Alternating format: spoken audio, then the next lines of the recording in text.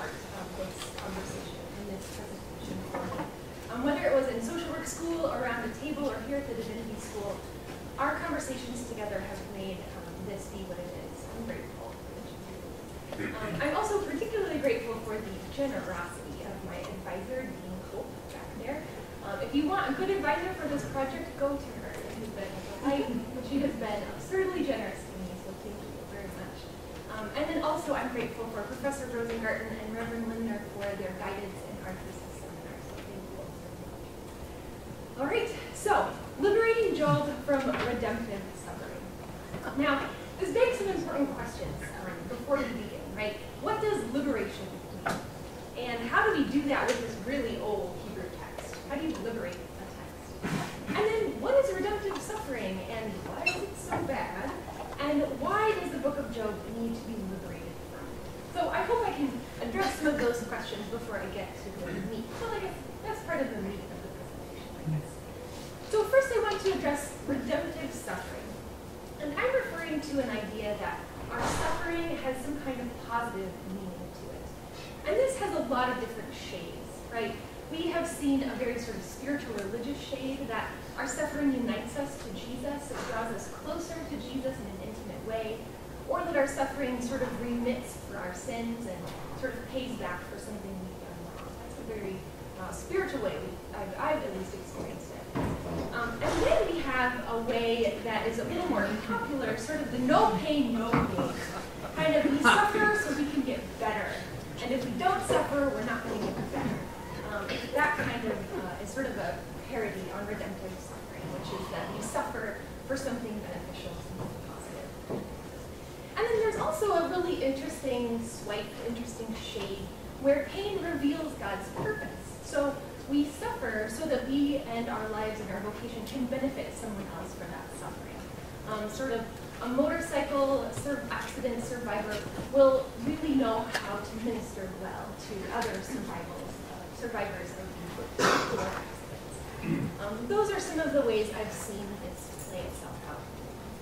And sometimes redemptive suffering, not necessarily in the ways I've talked about, but some of those ways, sometimes it really works. And it's really an important and essential way of thinking about suffering for particular communities in particular contexts. We have Martin Luther King Jr., who had this sort of infamous saying, unearned suffering is redemptive. And that was an essential part of his speech, and it was an essential rallying point around which the African American community needed to have. And that was an effective way, a way that redemptive suffering was positive and was healthy and good. But sometimes it doesn't. Sometimes redemptive suffering really doesn't work out for people who experience suffering. And I've often seen it not work out when the meaning of suffering sort of dismisses or subordinates the human experience and the cost of that suffering. And so in those ways, I've seen redemptive suffering be really harmful. And I think of in particular, we hear a lot about women who are in domestic violence relationships. And they stay in those relationships because to suffer means they're like Jesus. Or their suffering will draw them closer to Jesus. Or if they suffer, they can sort of pay back the sins of their husband. And that is a way of seeing redemptive suffering be very bad, be very, very harmful. And I'm interested in a different way of looking at suffering. And as all of our projects have a personal stake, my own experience of my family, and I have a father who has been diagnosed with early onset dementia for the past 5 years. And this sort of experience of chronic suffering is one in which redemptive suffering is not really helpful, is not really possible. To sort of slowly watch someone you love lose their personhood. There's no redemption. And what does that look like? What does that mean? Can suffering and have a different kind of meaning? And so that's my personal stake in it. I know whenever we get personal, it's hard to be constructive, but I do look like that. And so I'm looking for another narrative. I really want to be a Christian, and I really want to suffer with authenticity. I mean, we all suffer in some form. And I'm wondering if there's a different way to suffer that's not redemptive. There's a different way we can think about it that is both in the canon, in our scriptural canon, in our tradition, and also true to the lived experience. talking about liberating Job, getting back, how do we liberate an ancient text? I'm talking about hermeneutics, right? Sort of different lenses that we look at things through. Before I came to divinity school, I had no idea what hermeneutics was, and now I'm using it in my presentation. I feel a little pretentious, but it's a word, and it's a good word. So, anyway, I'm talking about a lens that can sort of produce an alternative interpretation for individuals experiencing chronic suffering. Because often when people in the Christian tradition, at least, are suffering, people say, go read Job. It's the book on suffering. It's real good. It'll make you feel better. It didn't, and I hated it. God, this is bad. This is real bad because I'm Christian. This is my book, and it's not working for me. But the more I read the text, the more complex I realized it was. Often there's a gloss. Job loses everything, and then at the end he gets it back. And there's this gloss that he suffered so that he could have this benefit, have a better things in the end. And as you read the 42 chapters, you realize there's a lot more going on. And so that's what I'm curious. How can we look at it in a new way? How can we cultivate a lens or a hermeneutic that is both true to the meaning of the text, what it is, what it says is a historical artifact, but also that is significant for people who are suffering in chronic ways. And so I have some different lenses that I'm interested in using. And so I'm going to call on 4 different lenses here.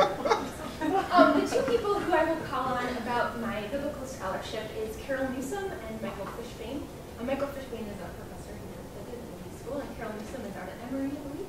And they're going to help me kind of understand what is happening in terms of the meaning of the text. I'm not a Hebrew scholar. I'm not a biblical scholar, but they did a great job at both of those things, and I'm going to rely heavily on them. And then I'm also going to use Heinz Kohut. And those of you at SSA may be familiar with that name. He's sort of the father of self-psychology. And his category of empathic failure was a really important category for my project. It helped describe the feeling I had when I read the book of Job. And it is an important way for us to sort of enter into a new conversation about Job. And then later on, and sadly only briefly, I'll mention the lenses of Yvonne Rivera, and she is a feminist liberation theologian.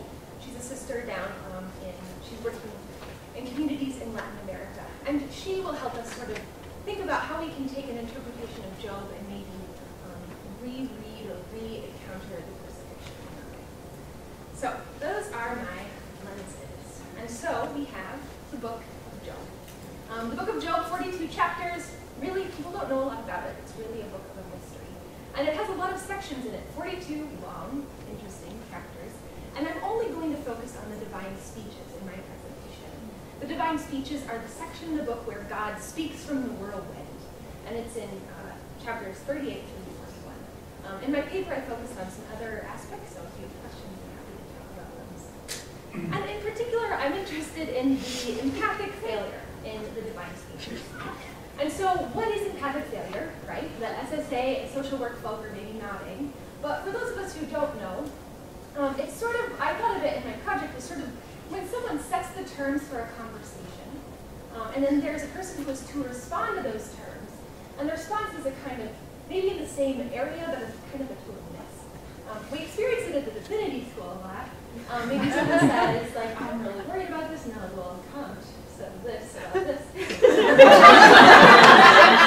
I'm like, probably not. But on a more pastoral level, it's sort of an experience when someone says, I'm really sad I lost a loved one, and someone says, I'll pray for you. It's a response. Perhaps it's the most loving response possible. But it's an empathic failure. It's a sort of miss. It's not meeting the person where they are at. And so for us to get a sense of how God or Yahweh has empathically failed Job, we need to kind of get a sense of what Job has said in the preceding 38 chapters here. And so we see very different versions of Job. He really develops as a character, as a figure throughout the book. It's really fascinating. And the first way we see Job is in this experience of roget. It's like the Hebrew term. And it means intense emotional agitation, turmoil and trepidation. And we see Job not only experiencing that, but becoming that. Job is his roget. There is nothing else that exists except this immensity of pain. He has lost his family. He has lost his property. And he has, the very thing he has feared, which is that the moral order he functioned in has been totally yanked away from him. every single structure he can fit into is gone. And so part of this first version of Job we see is sort of demand that his experience is not narrative. It cannot fit into any structure of comprehensive life. It cannot. And he asserts that over and over again. But then a little bit later on, by the end of the wisdom dialogues, which are the infamous arguments between Job and his friends, we see the sort of development of a kind of narrative. And Job really latches on to, latches onto this image of a trial between him and God, and kind of bringing God to that trial for what is happening. And then the last one we see, so we have the wisdom dialogues, they're really lots of empathic failure happening. Then there is a wisdom poem, sort of pausing and changing the conversation. And then we have Job represent himself. And there is a very different Job here. His relation to language is really different. In the Roget version of Job, the Hebrew is kind of broken. But here in the testimony, it's very direct. It's very comfortable, I guess you could say. And then here we see Job who did say, my tradition, it's out the window, it doesn't work anymore. In the testimony, he's like, it works. And I'm inhabiting it in a new way, but I'm going to inhabit it. So Job has said a lot, right? We have a lot of things God could respond to. Roget, trial, testimony. And so, what happens? What does God say? And for those of you who maybe haven't read Job or haven't heard about it, God doesn't respond at all. And through the lens of redemptive suffering, you could really see that or read that as God subordinating Job's suffering and sort of saying, I am all-powerful. You're suffering, and it doesn't matter. But I think there's something richer there, and I hope we can unpack that a little bit. And so what God says in the divine speeches, it's a very, very poetic part of the Bible. And he has three kind of sections of poetry. And the first one is a lot of imagery about the mystery of the cosmos. This sort of, who shut in the sea with doors when it burst from the womb? These grand questions that Job has no way of answering. And then he moves on to descriptions of earthly creatures. He talks about antelope, he talks about goats, he talks about the ostrich who leaves its eggs to the earth and lets them be warmed on the ground, forgetting that a foot may crush them. It's a very interesting way of talking about these creatures. And then the last section of the divine speeches is what, I don't know if you can see it, is what Michael Fishbane calls a phantasmagoria of cosmic images. And essentially you have two descriptions of creatures, the behemoth and the leviathan. And these are monsters. I mean, the behemoth, whose bones are tubes of bronze, its limbs are like bars of iron. The leviathan, whose nostrils spew smoke. When it raises itself up, the gods are afraid. So you have these like wild, wild images. And that is God's response to Job's Roget image of a trial.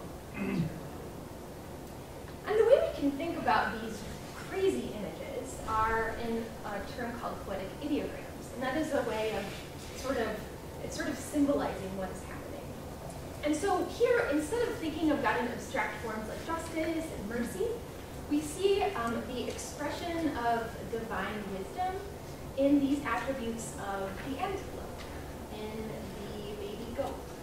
And so divine wisdom both includes how to give birth to a baby goat, as well as this ostrich who's letting her eggs be vulnerable to be crushed. Both of those are God, God's expression of God's self.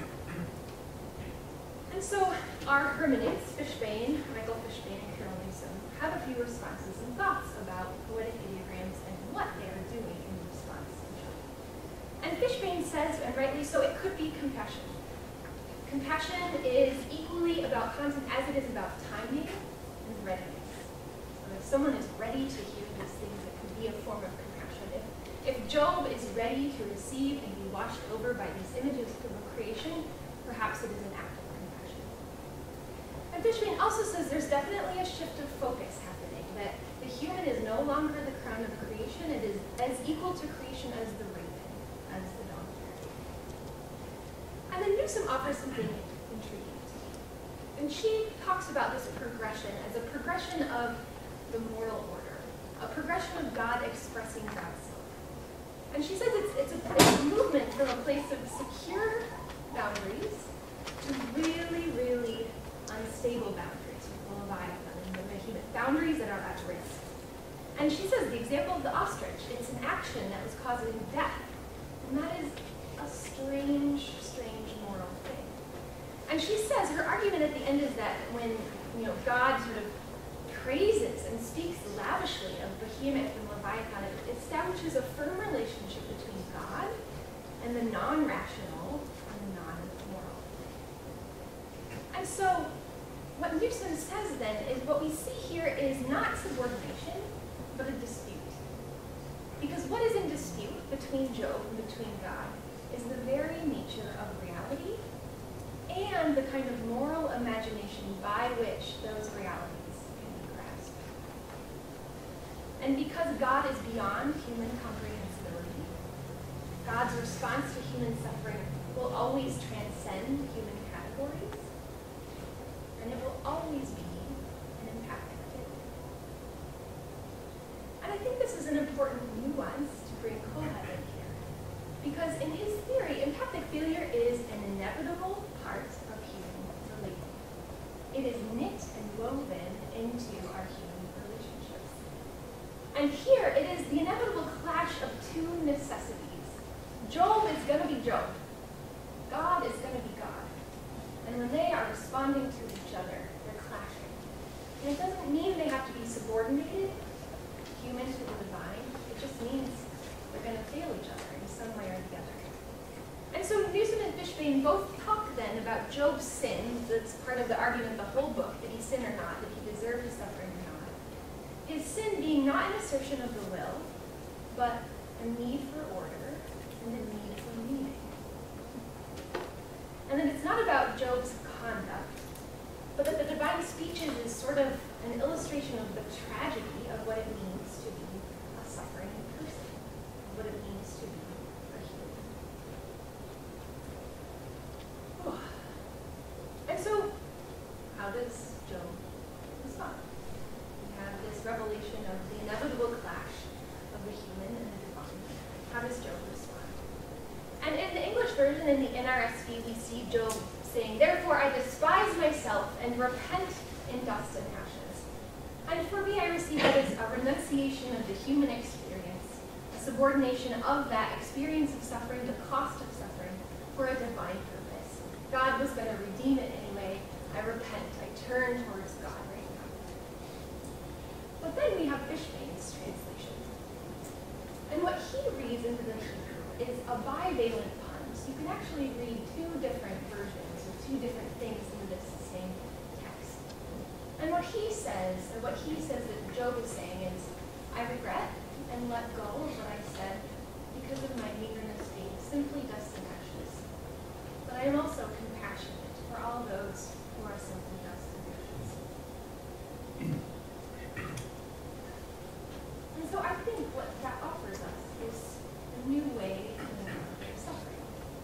That instead of suffering being redemptive, we can think of it in a different way.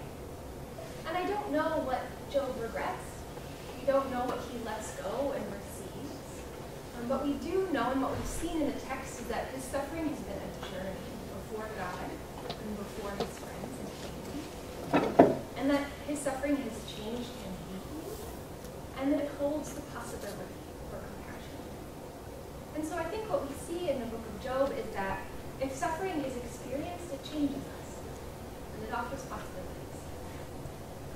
And I see that not as redemptive suffering, because God is not subordinating Job's human experience, but that Job and God are and always will be having two different conversations, which will inevitably and always clash, and that will change one another, and they will offer the other possibilities. And I also see in this text that suffering and the experience of empathic failure from God and from others is woven into the fabric of human life, and always in dialogue with others. And so I think we can make a fair alternative interpretation in that way. Now our project has kind of two parts, and it might seem a little random.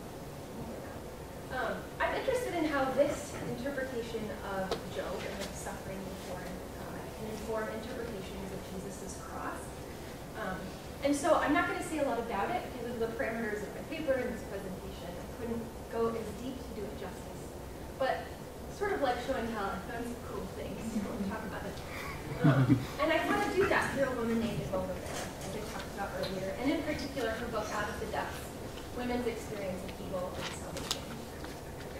And what Cabrera is doing is similar work in regards to Jesus' crucifixion. She wants to know how can we interpret its meaning with lenses that are inclusive of a variety of sufferings.